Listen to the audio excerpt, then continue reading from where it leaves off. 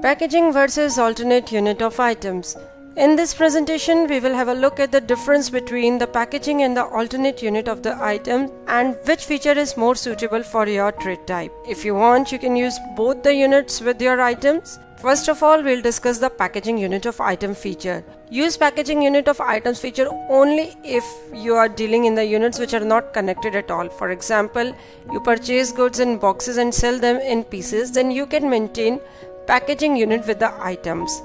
In case of alternate unit, two units have some connections or some measurement relationship between them like kgs and pieces or liters, then you can maintain the alternate unit of items. For example, one bottle of oil contains 1 liter of oil or 2 liter of oil.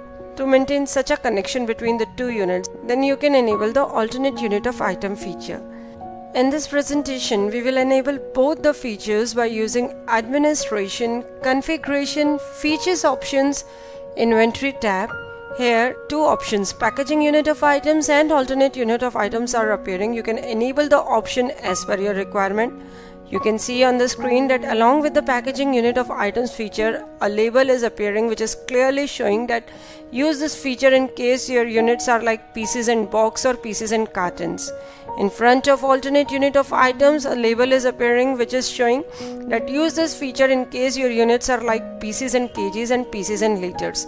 If you want, you can enable both these features in your company. Click Save button to save the configuration. Next, we will create an item master by using item add option. Here we are creating a new item with the name of Castrol GTX magnetic engine oil. We have specified its group as engine oil. Now we are taking its main unit as can, alternate unit as liter. We have specified the conversion factor as 2 and conversion type as liters per can. That is, one can contains how much amount of liter in it. It specifies that one can is equal to 2 liters.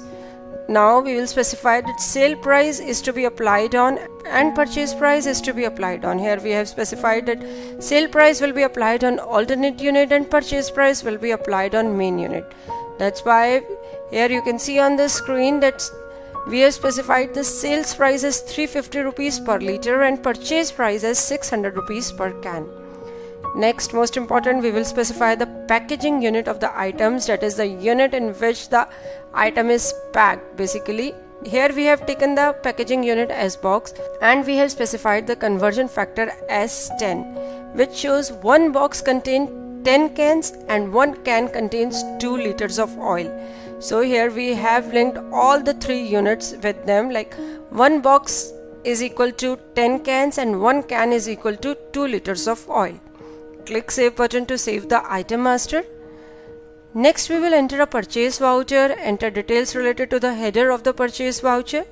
Here we have selected the item as Castrol GTX magnetic engine oil and specified the quantity as 10 boxes. That means we have purchased 10 boxes. On pressing the enter key on the unit field, the quantity in alternate unit details window appears, which is showing the quantity in liters as 200. That is, quantity in can is equal to 100 and 1 can is equal to 2 liter. 10 boxes contains 100 cans and each can contains 2 liters of oil, so it is equal to 200 liters of oil we have purchased. In the next row, we have again taken the same item. Here we are specified that we have purchased 5 cans of items. Again, quantity in alternate unit window appeared, in which we have specified that quantity in liter is equal to 10. That is, 1 can is equal to 2 liter. So overall in total we have purchased 10 boxes and 5 cans of Castrol GTX magnetic engine oil. Click Save button to save the purchase voucher. Now we are entering a sales voucher. Enter details related to the header of the sale voucher. Here we have taken the item as Castrol GTX magnetic engine oil and we have specified that we are selling one box of it. Quantity in alternate unit window appeared, which is showing that one box is equal to 10 cans and 10 cans is equal to 20 liters of oils. In the next row, we have taken the same item and have specified that we are selling 2 cans of the Castrol GTX magnetic engine oil, in which the quantity in alternate unit is equal to 4 liters. So overall we have sold one box in 2 cans and the total quantity in alternate unit is 24 liters of engine oil we have sold. Next we will view display, stock status, closing stock alphabetical, balances only report. Here we have selected the item Castrol GTX magnetic engine oil. In the report to be shown in data field, we have selected the both unit options. That is, we want to view the report in both mean and alternate units, and we have enabled the option of show packaging details. That is, we want to view the packaging details also in the report. Here on the screen you can see the packaging quantity 9 box 3 cans, mean quantity that is 93 can, and in alternate unit 186 liters of oil. So you can see a detailed report with stock status in all the unit, that is packaging unit, main unit and the alternate unit of the item. Hope after going through this presentation you would be able to judge that which type of feature is most suitable for your trade type. Thanks for watching. For more videos, subscribe to our YouTube channel.